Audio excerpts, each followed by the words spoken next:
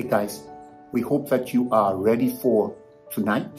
We're having prayer meeting and we're having Bible study. We're going to spend part of our time of study just praying for our caravan, our prayer caravan on Friday. And we are getting ourselves in our gear and we are ready to deliver what the will of the Lord is.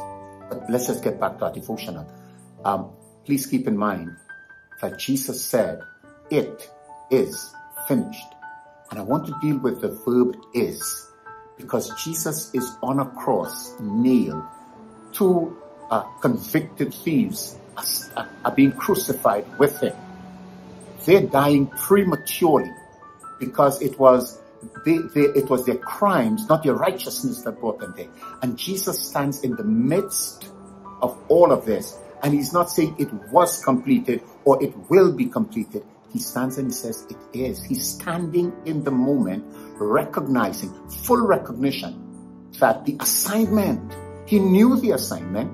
He knew when the assignment was being accomplished. He was part and parcel of all of the sacrifices, whether it be making disciples, healing the sick, raising the dead. He was part and parcel, understanding this was it. And in the midst of it, he says, "Guys, I've reached the end of the road. This is my end."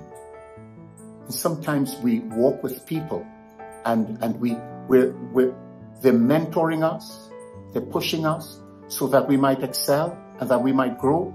And what happens is they come to their end and we get so depressed and so melancholy that we think it's our end.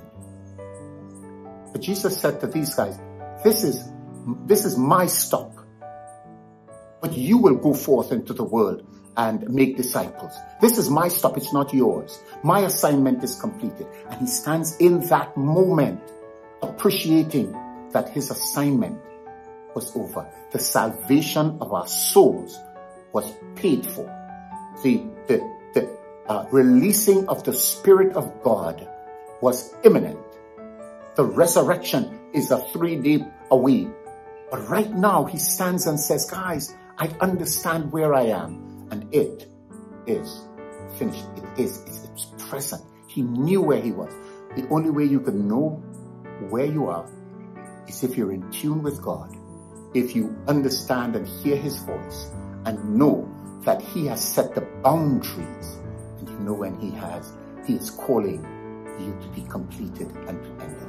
I hope you appreciate that God is definitely calling, setting you up so that you might finish the course. What did Paul say? He says, "I've finished it. I've finished my course. I've run the race. I've finished my course. And now it's laid up for me a place in heaven. I've finished my course. And now it's laid up for me." And I say to you, you're not finished. Don't hang up your boots as yet. You're not finished. The present demands more of you. It demands all of you. So why not engage, involve, sink yourself in, fully immerse yourself in the will of God. Let's not wait until it's too late to try to finish the rest of the assignment. We're finishing. We're in the moment, applying the grace and walking in the space that God would have prepared for us. Father, in the name of Jesus, I pray your people will have a clear, very clear appreciation of what you are doing in this hour. In Jesus' name.